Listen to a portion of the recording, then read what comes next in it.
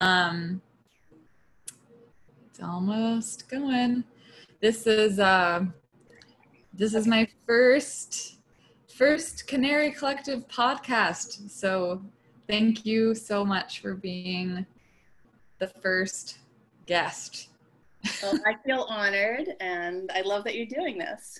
I have had a dream of being able to interview you. Like, I've been like taking notes for the last year and being like making a list of the dream people that I would want to work with, and you were first on the list. That's really sweet. I appreciate that. Yeah. Well, this is Nickie and Luke. Amazing powerhouse mother-son team. And are you still in Maine? We are, yes. We currently live in Fryeburg, Maine. It's the Western Mountains along the northern New Hampshire border. Are you kind of in a more rural situation where you live? Yes. Currently, I'm in the living room of my parents' house in Eddington, Maine, which is more the central to eastern part of the state. So, yeah, we decided to come here and help them out at the house for a little while because they've been quarantined for some time, as we have. So we figured that move was safe to do for a spell. Yeah. And Luke, are you doing school remotely? Yeah, I am. How's that going? Kind of all right. It's still something to get used to even after a month. Yeah.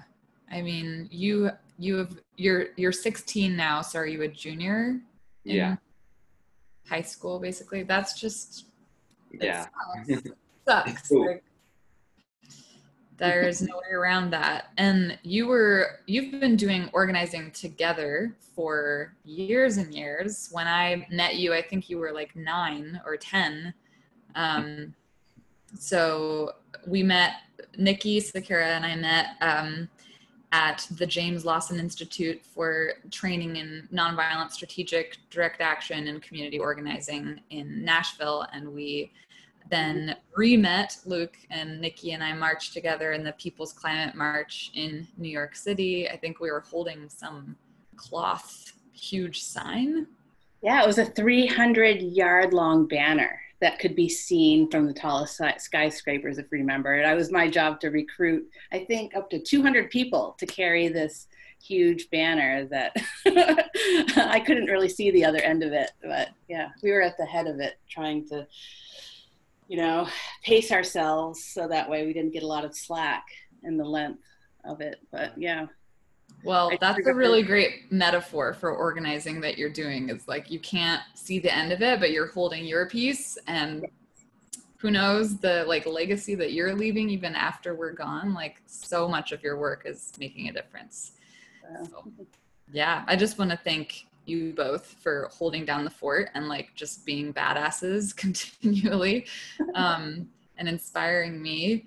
I wanted to start this podcast. I was just listening to a podcast with Erin Brockovich, one of the badasses of the world, who's also working on water rights. And she said, if you see something, say something. And I kind of feel like that's what I'm trying to do, because since I became disabled by chronic illness, I started to see something that I felt like wasn't being talked about enough, and that like the ties between our human health and our environmental health are so connected. And so many of my friends are getting sick and are having chronic illness issues, and we're not tying that enough to environmental stuff that's going on from the wildfire smoke, pollution and air pollution and water, our agricultural system being messed up by Monsanto. So I did this album of songs called The Canary Collective, and the first song on it is called Been to the Future. And I didn't want to just put out songs. I want to talk about the messages behind the songs with the people who inspired the songs. So you are number one. And I listened to it a number of times. I liked the song a lot. Did I play it I guess it was like late up at night in my room, and I actually, there were 2 different nights where I played it. That was the last thing I listened to before I went to sleep. So it was kind of nice. Oh, yeah. I hope you have good dreams of time travel. Yeah. Well, the song was inspired by a t-shirt that you wore. Do you still have that shirt? I do. I don't have it. Oh, I know. I should have worn that shirt for this. I know. The shirt said, "I've been to the future and we won." And it was, knowing the work that you and Luke have been doing for years, fighting water privatization in Maine and beyond and all around the world. Water privatization, you can explain more about what that means, but just knowing that you're doing this work and imagining what would the world be like if we won? And what would it feel like if we went into the future and we knew that we won and then we came back to the present day? How would that affect how we organized? So I just want to ask that of you. Like, if you could go into the future and know that the water privatization movement won, what would that look like in the future? And how would knowing that affect your work now? And I'll start with Luke, actually, because Luke, you are the future. And you might have to go soon. I didn't mean to rope you into this podcast. So, I mean, you're welcome to stay for the whole thing. But I'll stay as long as I can. Man, that's a good question. I think it would be a double-edged sword, honestly, because it would be like, people would be really hopeful and energetic, because there's no guarantee that we're going to have a healthier, livable future under the current conditions of, corporatism and stuff like that, and just all this, crazy stuff we're seeing. So I think it would be good to have, kind of a boost in morale. But I think also, humility is a huge aspect of organizing, which I think I try to hold myself accountable to, and just not just making sure we're following all the steps we need to make sure that we can win. And I don't know. I think the first part is more important about getting that boost to morale, but if we assume we've already won, then that's never, history shows us that assuming we'll win something is never a good idea. Yeah, I mean, it's tricky. It's a mind warp to think of time warps, but I think that's such a good point that you have to make sure you're doing all the steps that it takes to have that fate come true. So what are some of I hear that you're organizing a candidates forum tomorrow, a youth candidates forum. What is that going to look like? And is that one of the steps that you feel we have to take? Yeah, I think it is a step.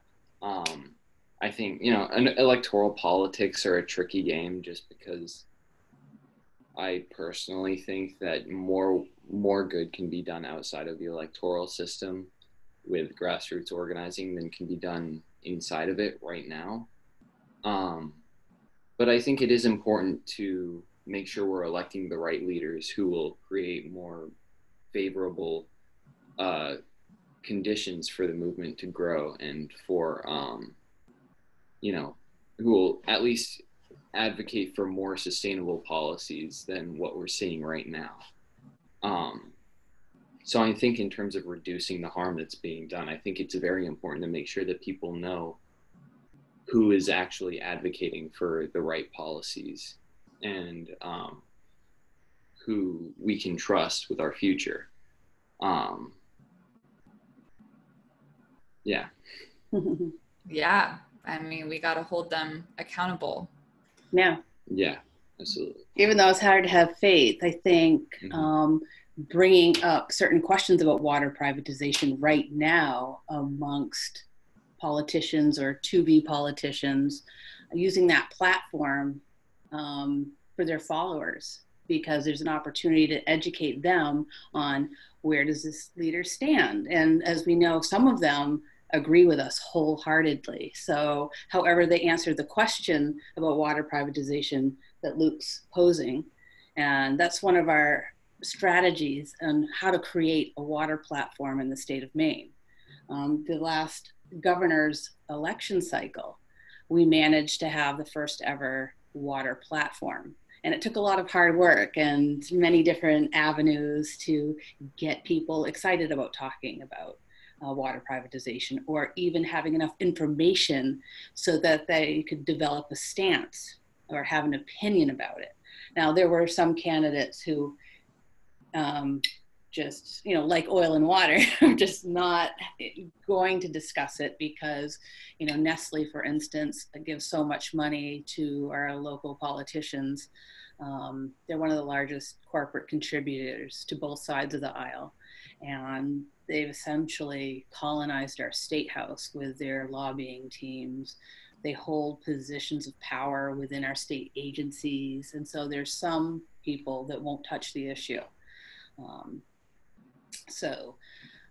With those that will, using that platform while people are paying attention, for them to express an understanding that this is a huge problem ahead of us. And what is that future going to look like with privatization if we don't adjust our policies right now to prevent worst case scenarios? So that's been really important. And again, with a youth voice in the forum that Luke's doing is, to continue at the US congressional level, that conversation continues, because it's not being had at the national level. And it's interesting because the following week after the shutdown happened, on March 24th, I was supposed to testify in front of a congressional committee on the bottled water industry. And they had to postpone it until things open up again. So who knows when that's going to happen, or if it's going to even happen at this point. Nothing's certain.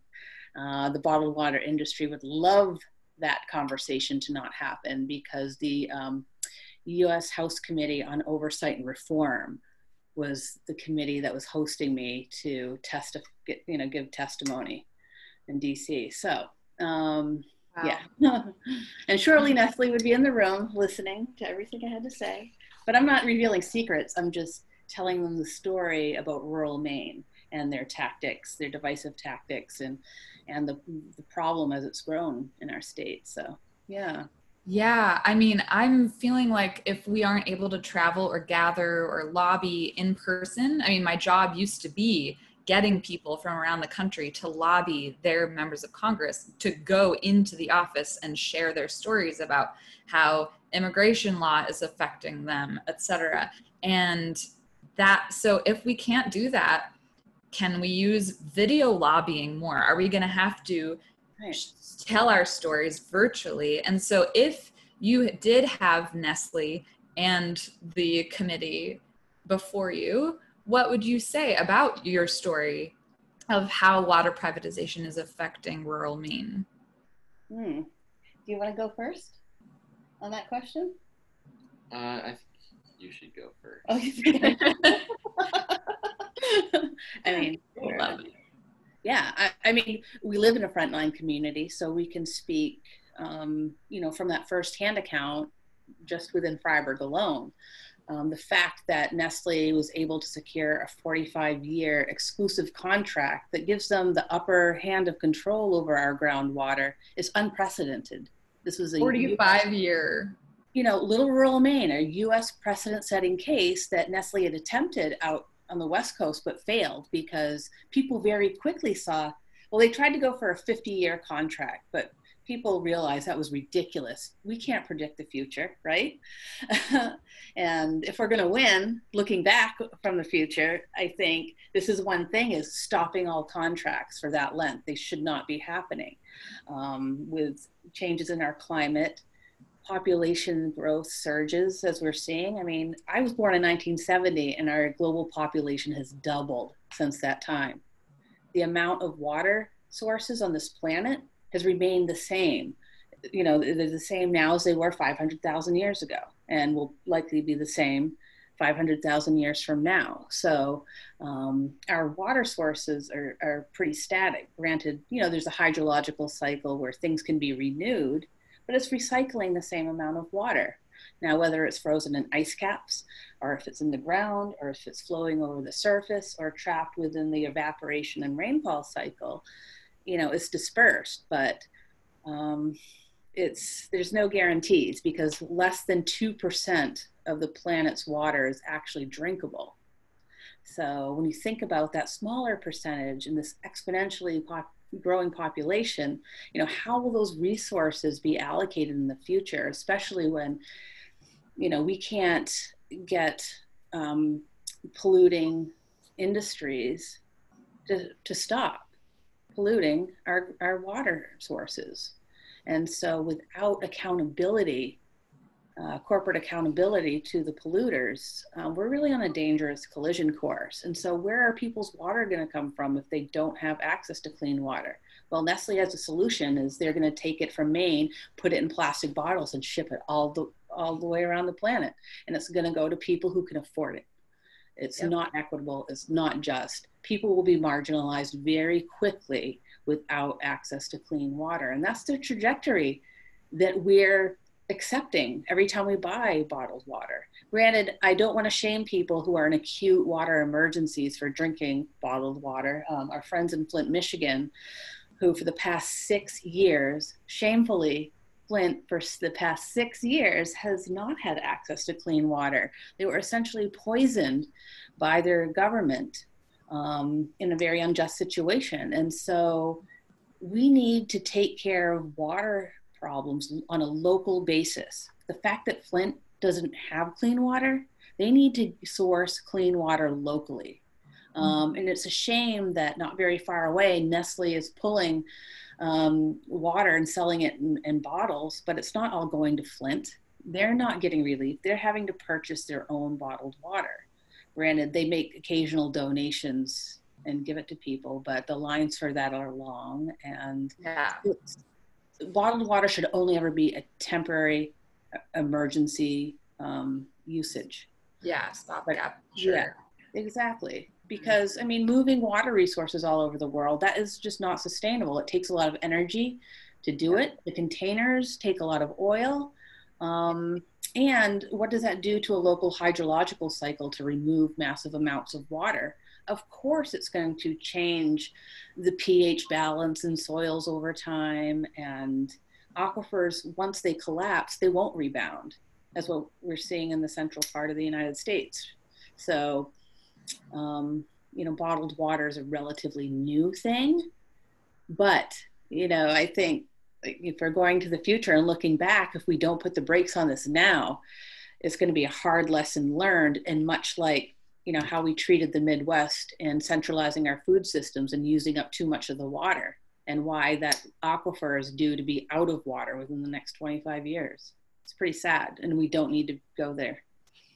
If you could have 3 of the decision makers who are, let's be honest, probably older, rich white men who would have the most power to turn this around, and they're sitting right here. Hi, what do you have to say for yourself? What would you say to me? What would you say? What do you have to say? Oh, if you were a powerful lawmaker? Yeah, if I were a Nestle CEO and head of a committee for deciding the contracts, what would you say? What would you say, Luke? Do you have an idea? I would angrily berate them for 5 minutes first. So go ahead. What would you say? Just pretend. Oh my gosh. Well, shame on you for perpetuating colonialism by monopolizing water sources across the world and then denying people access to them because they simply can't afford your product.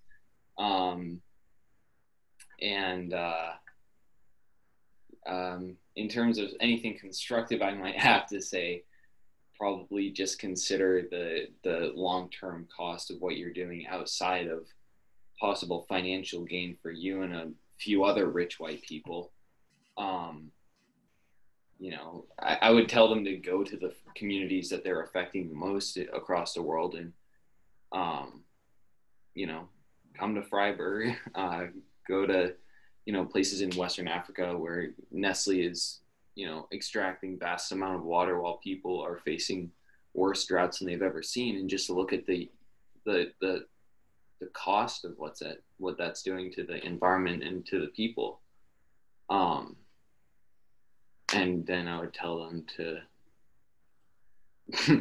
dissolve the business. I don't know. Yeah, it's not a situation where you want the workers to take control because it's a business that shouldn't exist. Exactly. Yeah. Right. What should exist instead? What kind of businesses and industries should they put their investment into?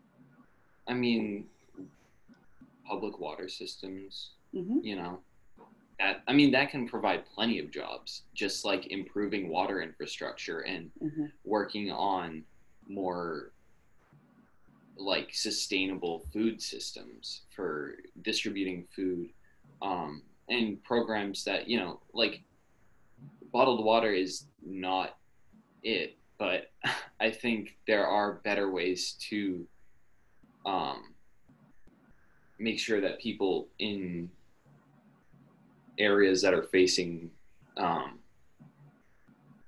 water scarcity, there are better ways for people to have steady access to water. So I think there are plenty of opportunities for jobs and for a boost to the economy in ways that don't just benefit a wealthy few. Okay, so I'm the Nestle CFO. All right, young man, if you are saying that I could actually make more money longer term if I funnel my resources into public water infrastructure and creating lots of jobs so that people have filtered clean water, and we can also just build infrastructure for, I mean, that's going to be a massive undertaking. That's a new frontier. Maybe I'll just... Well, I would say, you know, the Nestle CEO would have to take a seat. No, the Nestle CEO would have to take 10 seats, like sit all the way down. And we'd have to talk to municipal leaders on how to build a nonprofit model and divert some government tax dollars towards maintaining infrastructure, because infrastructure all over the United States is woefully inadequate, needs replacing, and there's billions and billions of dollars worth of infrastructure that needs to happen in every single one of our states. There's plenty of work there. You know, just reallocating some money from the war industry, right? There's a lot of, let's take Bath Iron Works. So they're a large Maine employer who produces warships. So we have, is it Raytheon or is it,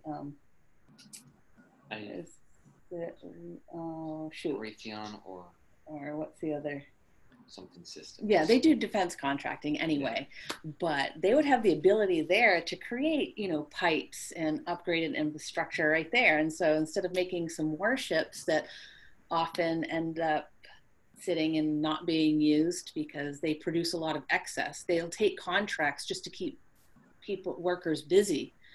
But do we really need to spend it on defense big ticket items? Instead, we could be upgrading all of our infrastructure in the United States right now based on water. So Nestle can take a seat, because a for-profit model is not healthy to mix with water systems anyway, because you would need shareholders that would consistently need a larger return on their investments. And that's just going to drive up the cost for everybody's water delivery.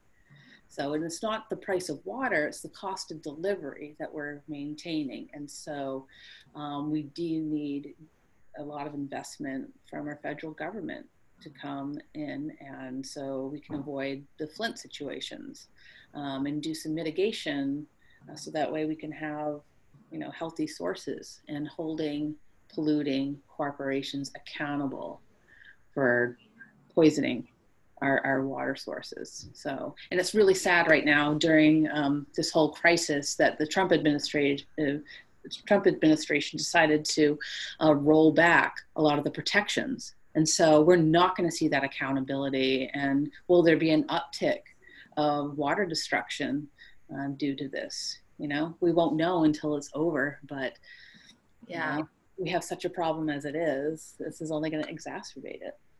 Yeah, we have to keep an eye on those things because we're going to be gaslit for years when my water's coming out brown. Well, the levels say that they're normal, so you're fine. You know, that's how it works. And right. Arsenic, sorry. Yeah, you're going to have to, you know. Yeah.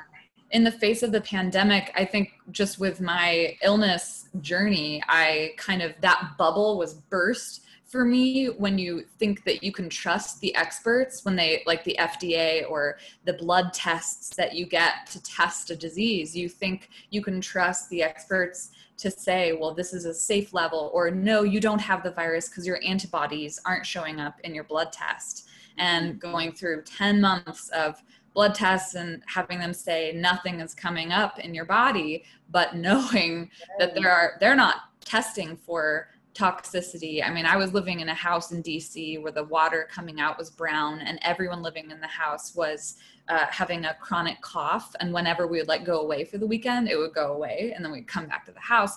But you know, that bubble is burst for me because I know that you can't quite trust these tests because the interest of the public, the general public, is not what's driving these regulations. It's the profit companies, the profit model, who own the patents to the tests and who are, you know, PG&E, who are putting chromium-6 accidentally in the water supply. So yeah, I actually had a bit of hope though, a hopeful turn, a glimpse into what could be a future in which we won by watching Return of the River yesterday. Have you seen that documentary? No, it sounds like I should. Yeah. It's really good. If you need a morale boost, it's really, have you heard of the Elwha River in Washington State and the dam removal? Oh, okay. Yeah. These amazing activists supported these amazing Indigenous Native American communities over the span of many, many years to advocate for the removal of the dam at the Elwha River, which was totally messing up the salmon populations and thus all of the animal kingdom and thus everyone's health. But they were relying on that harnessing of the river's power for this mill, you know, in Port Angeles. But I was looking at the wildsalmon.org. They were debunking all these myths that it's actually going to be a huge sacrifice financially. It's actually, if you transition to these renewable ways of getting electricity and power and water, it's going to save all of us money, because we have spent billions and billions of dollars in taxpayer dollars for salmon restoration attempts that haven't even been working. And so it was so cool to see. They interviewed some of the committee members who were the decision makers who decided at first. All of these committee members who were supposed to decide whether or not they were going to remove the dam, they were very against the dam removal, but they were persuaded and they ended up reaching consensus and being unanimous, voting to tear the dam down. Mm-hmm. So they interviewed the committee members. What was persuasive to you? You know, what made you change your mind? And that's really nice. It doesn't happen very often, but it is possible to change people's minds. Yeah. So that's why engagement is so important, and just continuing to show up, because, you know, sometimes it takes somebody hearing things 3 times before they start to think differently, or invites them to, you know, get out of their regular mindset. Some people it takes 100 times and different angles, different stories, but, you know, nothing's impossible, and that's for certain.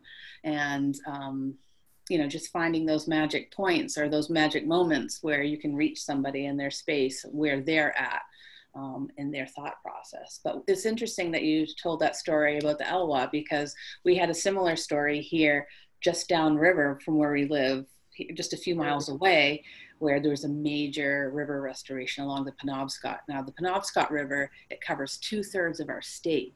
and there was a major dam there, which removing this, it allowed salmon and other fish over 1,000 miles of inland waterways by removing it. And that was done, what year was that? How many years ago now?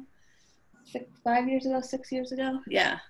And so that was another powerful event that had happened here. And, you know, we've only been able to see what the benefits were since that coming down, but it took a long time in building those relationships and exposing all the harm and showing that it's really not beneficial at the end of the day to have these massive dams and centralizing our power systems over a river like that.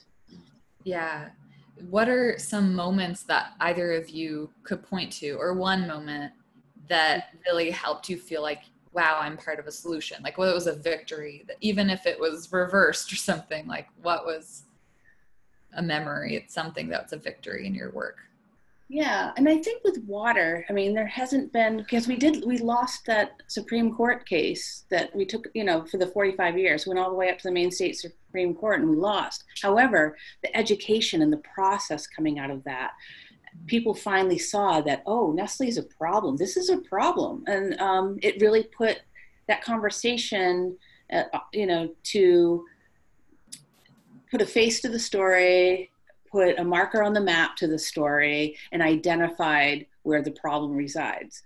And we've had some other bills that we've worked on since then where, you know, again, it's not been successful yet, but it seems like we grab some more people along the way at each step. And we also attempted to block an appointee to our Board of Environmental Protection 2 years ago when the outgoing governor decided he was going to appoint a Nestle employee to our Board of Environmental Protection. And they were going to go and be appointed with no hiccups, no problems. And none of the major environmental organizations even stood up to say no to this. Because number one, Nestle has that much power. And so I was like, all right. So I just put it on blast. And it was funny because Capitol Security was called that day because they didn't know where all of this opposition was coming from, because none of the big environmental organizations were behind this. But the committee got flooded with so many emails, they were put on alert. And even though he was appointed, you know, I stayed long hours on that day that we went up and testified against his appointment. We were only 2 votes shy in the Senate of completely blocking his appointment. And this was supposed to go through unanimously, both sides of the aisle, no problem. And wow. So it shows, you know, if you're willing to show up and communicate with people and get people moving, you know, it just shows you what's possible. So we do have the opportunity to turn things around, and we're getting there. It's just, we're just not quite there yet. So, you know, when I'm looking back on this from the future and we've won, would we do anything differently? Probably not right now. We're doing everything that we can, unless the strategy was revealed in that moment. Too, that's nice. So it's like, oh yeah, okay, there's that, you know, because you can see things much more clearly from that, you know, vantage. So if we were given all the information, then there's probably plenty of things that we would adjust. And of course, even in that situation, there's 2 other people I probably could have moved a little bit differently, and maybe we could have just tilted one person to vote the other way, and that could have made a difference. But, you know, that was really huge, going from it going through no problem to just being 2 votes shy was quite a big deal, and nobody else expected that either. So people took notice. Yes. So. Did you ever go to an arcade and play those games with the coins that you're like trying to push off the edge? Right. It's terrible. But I think of that. I know what you're talking about. Yeah. It's such a waste of money. But you like put coins in, and then like, what if that 25 cents is the coin needed to push everything off the edge? And that is kind of like a leap of faith that you have to take with organizing, is keep on putting in those coins, and then maybe your coin will be the thing that pushes it Right. off the edge, but all the previous coins had to believe in themselves enough to like do Right. it. Yeah.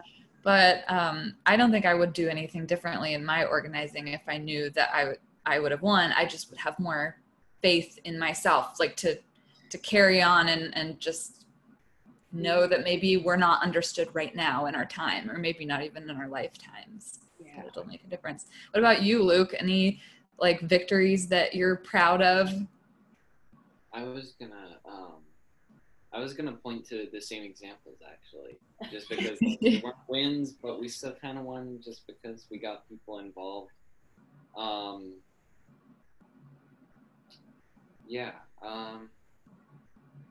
Another more recent one was in Brownfield, where we got an ordinance passed that basically put a cap on water extraction, right? Mm-hmm. And it was really great because it showed the power of small communities, unifying around an issue as essential as water sovereignty, and how important it is to people of all political identities and backgrounds, like having having the stewardship of water sources being locally centered rather than in the hands of a massive corporation. How that's really important. Yes. Why is it a problem that we would have water rights in the hands of corporations? Like, how can that go wrong? Well, because it does bring in some tax dollars to the town and poor rural Maine, but local and state governments are so eager to bring in those few jobs that they're entice them with all these tax cuts and deregulation, to the point that it's like the benefit is so like the margin of benefit is so small that like, is it really worth it considering the cost to our environment? It's stupid. just a short-term right benefit. Yeah, short-sighted. The benefit of having these corporations have close guarded and privileged access to our water sources, when climate change is drastically changing the environmental conditions we're seeing. Like, we don't know if we're going to have the same amount of rainfall that we have now in 5 or 10 years. And the science that Poland Spring and Nestle is releasing is based on a very fixed projection of what rainfall will be for the next 25, 45 years. Well, and off record, what they'll tell people in the community, and I was told this personally with a witness, so I know that it's is that, oh, well, due to climate changes, they're projecting we're going to get a lot more rain here in the Northeast, so what we take is going to be inconsequential. And if you don't do it, another town will, and they'll get the tax money from us. And so they're creating this idea of scarcity money-wise, like, you might as well let us in because you're going to, it'll actually help keep your water table from overflowing and your basements from being flooded and things like that, which is yeah, it's like, excuse me, you call yourself a scientist and you're saying that? Like, yeah, you're a scam artist. There's a word for that type of scientist. We call them scam artists. Yes.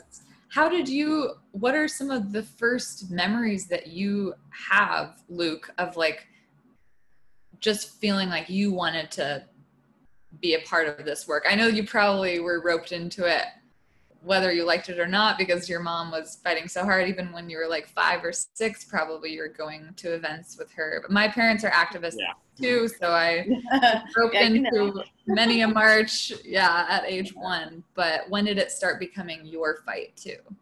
When did it become my fight too? After the GUC. Yeah, before that, I think. It felt like my fight from the very beginning, from the first time I spoke. in front of the PUC, and even like when I first watched that documentary, Blue Gold, was it? And yes, it was Tapped, the documentary, and you know, it was like that was sort of the Catalyst. yeah, it was a catalyst or whatever you might call it. It was just sort of the spark that got me interested, and brought us into the know in this whole, in our local water situation. And that's what brought me into it. But it's sort of felt like my fight for as long as we've been involved.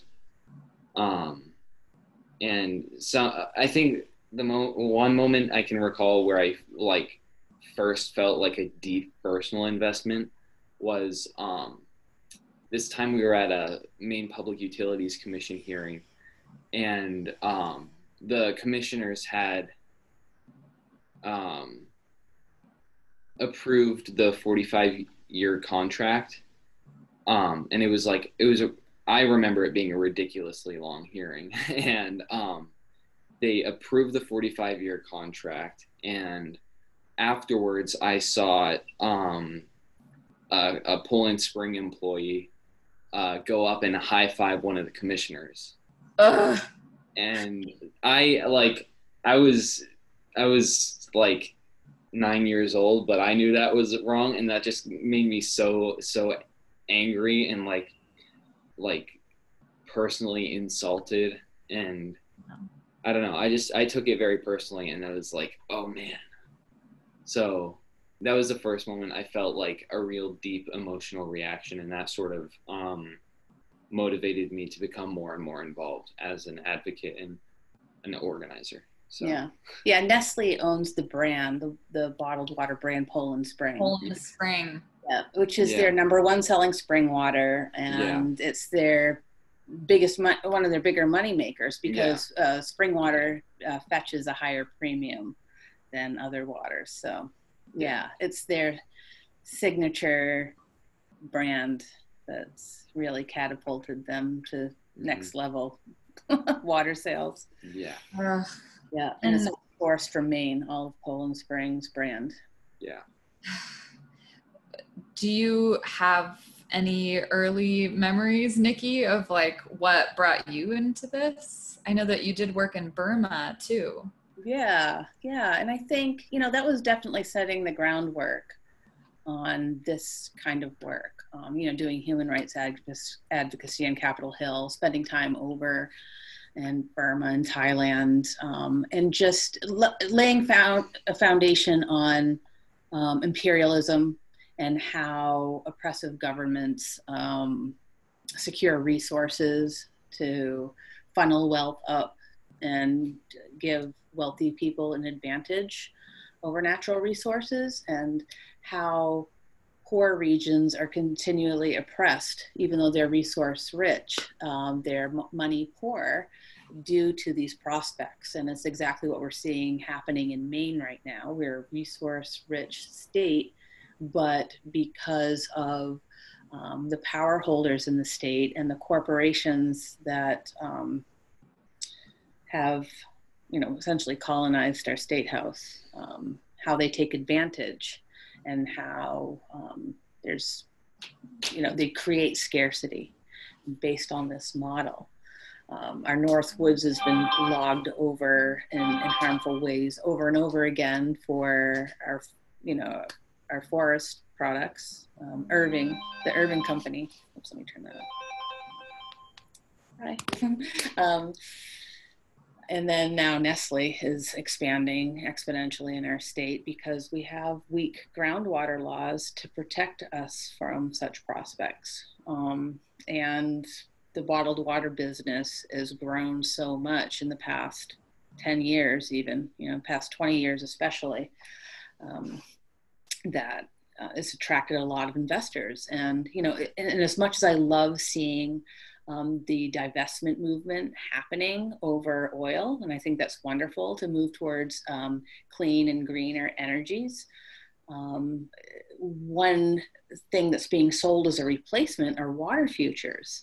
And so that, the Wall Street privatization of water, world water sources, is really scary to me, because he who owns the water controls all life, right? Yeah.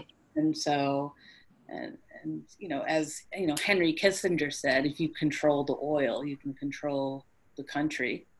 As Vandana Shiva said, if you can control the food, you can control the community. But if you can control the water, I think you can control the individual. Each one of us is made up of about 70% water. And so if you don't have water sovereignty, can we have body sovereignty? We can't. Yeah. So it's really scary to that level, and if the CEO, again, was in the room, Nestle CEO was on record saying that water isn't a human right. So, which is a scary thought.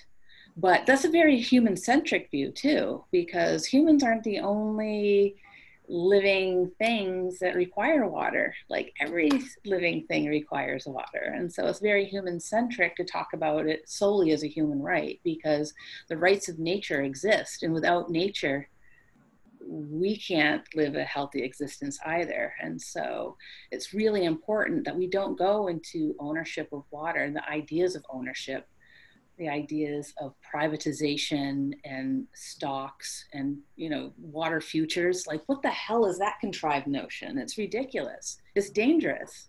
Yeah. And we really need to think about collective stewardship, because if we go the route of Wall Street, new volumes of law are going to decide who gets the water and who gets denied based on that monetary value, when its value is intrinsic and it rests with each and every one of us. So we really need to rethink this model entirely, and I listen to my Indigenous friends too, that have stories about, being scared, and the whole idea of land ownership to them was just mind-blowing, right? Yeah. And I get that, because when we think about owning the water, that's just mind-blowing too. But that's the next stage, right? The private land ownership instead of collective stewardship. And now we're talking about water, and water moves all around the place. It doesn't sit still at all. And so, yeah, who can own it, right? But that's what they're moving towards. Unless we can change laws and ways of thinking, being, and doing surrounding it, we really need to change that quickly, because we're in a harmful path unless it does change. Well said. Well, how can people support your work? You and Luke, are there websites or like an Instagram account or something? Yeah, of course, a lot of people engage on Facebook and Instagram. We do have a very basic, volunteer put up website. It's simple. We can be contacted through there. It does have it's communitywaterjustice.com. Find us on Facebook and Instagram at Community Water Justice. And yeah, so we are a network, a decentralized network across the state of Maine. And wow. It's not a traditional structure, because we exist in all kinds of different pockets. And it's not just about fighting water privatization from the Nestle angle. It's also privatized water systems. Maine right now has a growing problem with water system privatization. It's called the Maine Water Company. They're actually the Connecticut Water Company out of Connecticut, and they're going through a $2.6 billion value merger with San Jose Water Company, which will make them the third largest private water utility in the United States. So that's another ongoing problem that we need to figure out. So we have our work cut out for us, and I think that problem will probably grow more before it gets better. But that's why this education piece is so important, and being preemptive by creating local laws and ordinances in our local communities, telling the story of what we want instead of, so we don't have to say no to this, but we can say what we can say yes to, that's reasonable, that's thoughtful, that's sustainable. And the more people that we get on board with that idea, and that's where we're shifting now, is with working with communities on local water ordinances. It's a long process. It can take a few years, but it's worth it, so yeah. Yeah, this is the future. The road that we're headed down is a water crisis, and none of us want to be left without body and water sovereignty. So everybody, even if you're in Oregon listening to this, or Wisconsin, and you're not on the East Coast where Nickie and Luke are, you can start the process now of having a petition, gathering signatures, and working with your local city council and your state government to be proactive with laws that are protecting public rights to water and not letting it slip under your radar that these corporations are going to do what they can do because they can, having 50-year contracts to own you. So that's what people can learn from your work, and they can keep in touch. So community water justice. CommunityWaterJustice.com. CommunityWaterJustice.com. Luke and Nickie Sekera with Community Water Justice. And thank you so much for being a powerhouse mother-son team and powerhouse individuals. It's just so inspiring to watch both of you be your own selves individually in your own right, and then be a very respectful, seemingly respectful team. It's providing inspiration in ways that you perhaps don't know the full extent of it. So keep going. Yeah, he's gonna go to college and figure something out and take it next level, I guess. We don't want to put too much pressure on you. No, it's coming from him. I only echoing that because it's coming from him. I bet, but he wants to hang out and ride his skateboard and skip that. That's his business too. When was the last time I put my skateboard? Oh, I know. Skateboard inside. All right. For mental health. Any last words from either of you? Well, I'll add this just because I think just to be responsible in our actions and thoughts towards anti-water privatization, and for those that don't have access to clean water. When I say anti-water privatization and being against the idea of bottled water, it doesn't mean we can't have some sort of resource sharing with people that are in acute situations. So we also are thinking about and encouraging conversations about what that could look like. Like when we give water aid to places, a hurricane just happened and there's temporary problems with water systems and getting clean water. It should be delivered by the truckload, and people should have refillable 5-gallon buckets instead of living off single serve indefinitely. There should be better systems in place so people can get better access without all of the plastic waste.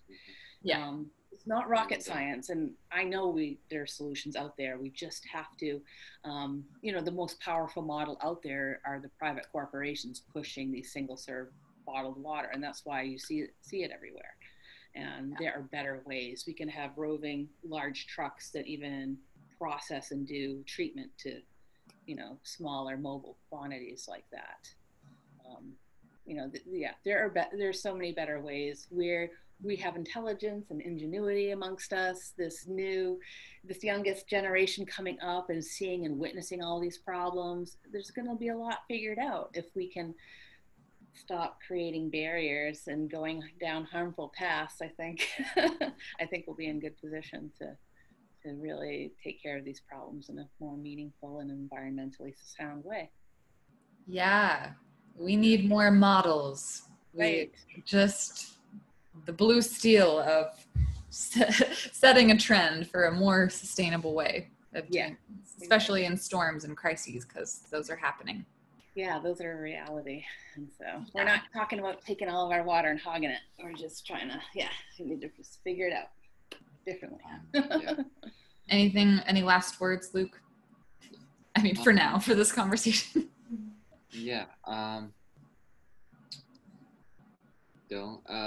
To any young people who are listening, in the audience.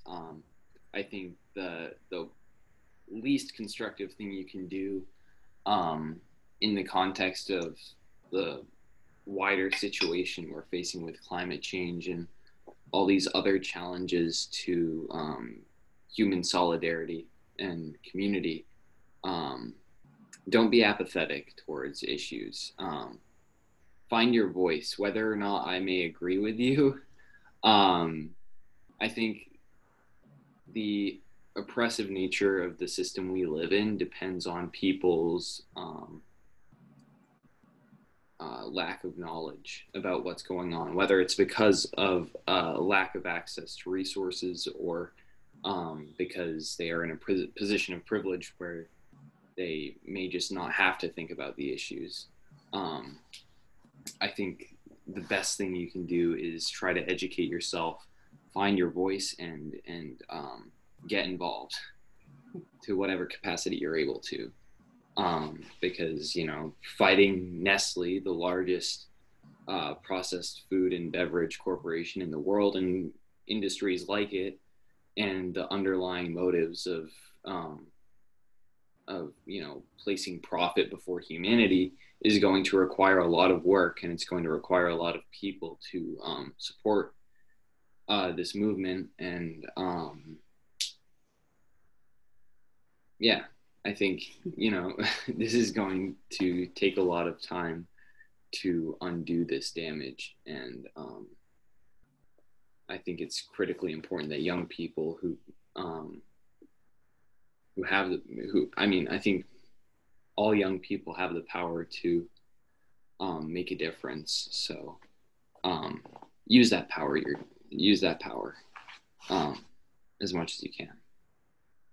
Yes. Apathy is tempting, but just doing something is better than nothing. And that was I had so many self-doubts about doing a podcast, because it was like everyone's doing a podcast, and like I'm not prepared, but I've been a little more silent for the last 5 years, and I just think these conversations, we gotta keep having them, and even if 2 people listen to this, that's worth it. That's 2 more people. Yeah, no, it's so true. And this is a good exercise for you too. I mean, just using this technology, and, you know, setting up a podcast, it's like, I don't know about that, but I know you got to know how to do it. So it's a good skill. It's a really great skill. Yeah, I wish there were more like YouTube tutorials how to start a anti-water privatization movement, but we'll make our own. Yes, that's right. Yes. And you can send them our way, because it's all about starting the conversation, you know, with each individual, you know, depending on how you want to engage with this issue. In each community, it's going to look different. Like the local fight has to have the community's DNA infused right into that fight. So rubber stamping it like what it looks like in our community is going to be really different than in some, you know. You have to find out what the community desires. What do you hope for? And kind of take it from that angle, because it can be really empowering to put in a good water ordinance and feeling like this is going to serve our community the best way possible, and feeling good about that, because it's the educational process to get to point B that's everything. So yeah. Yes.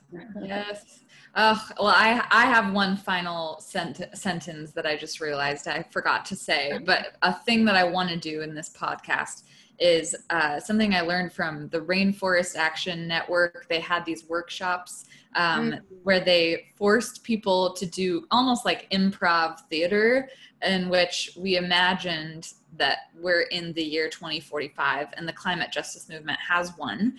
And we are activists coming together for a reunion, and we're all in our 50s, 60s, 70s, 80s, and we're gathering around, we're talking, and we're reminiscing. And so we pretend that we're reminiscing about the good old days, or the hard old days in 2020. So do you want to pretend for 30 seconds that we are having a reunion podcast in the year 2045, and really we're hologram podcasting? Do you remember when people used to bottle water individually in plastic? Oh my gosh. How foolish was that? All of the waste. Oh my gosh. Yeah. I remember like at work, they would serve us bottled water instead of getting it from the tap. And the tap water was perfectly good. And I remember having to haul down the recycling. And every week there'd be like a giant bag of just plastic trash. It was unbelievable. I'm so glad that you and Luke started that trend of the glass jugs and the reusable jugs being there for all of the storms and hurricanes that would happen, all of the relief. That became so normalized by even 2025, I remember. It was like a massive change, and it was because of you. Yeah. And also, I mean, now that we have all the community water fountains back too, those had all but disappeared. And now it's like, you know, wherever you go in public, you know where all the, you know, the apps now that they have where you can find the public water fountains. You know, you can just pull it up on your phone and you know exactly where water is nearby. So you don't need to buy it. It's just available to people. So, and it's filtered from all of those chemicals that those companies used to be deregulated and allowed to use. I know. Yeah. Our new filtration systems, now it's clear water and everything's good. Like in the Lego movie, everything is awesome. Everything is awesome. And we're all Legos. I am so glad that you continued your work. Thank you. Yes, thank you for not giving up. It's been fun. Yay, we've been to the future. Thank you so much, Nickie and Luke. This was really, really fun. Really fun to talk to you. Yeah. I hope you and your parents keep staying safe, parents and grandparents. Oh, yes, yeah. I know. Mom poked her head in there for a minute, but then she right? Well, she was like, what? Yeah, she was at the the entrance, like, oh my God, because this is all new to her as well. So she's kind of like, what is this? Well, I'll put it on YouTube eventually, and you can share it. Yeah. Thank you. Are you going to do it on YouTube? Is that how you're going to be doing these? Yeah, and then I'll probably put the audio on like Spotify eventually, or Bandcamp at least. It's just it's a way of people just listening and streaming to music and podcasts online for free. So gotcha. Yeah. Oh geez, I should have dressed up. I didn't even brush my hair today. You quarantine look. I should have been more clear. It's like my quarantine look right here. Oh yeah, I've been wearing the same shirt for 3 weeks. I should have gotten a whiskey jug and just went like. Yes. Oh, is that a UFO mug? Oh, it's this. Hey, look. I was gonna ask if Washington State, Seattle, but yeah, Seattle. Nice. I want to get that. My sister lives there, so I think this probably came from her. Oh, my sister too. Yeah. Well, stay safe. Okay. Mwah. Thank you. See you.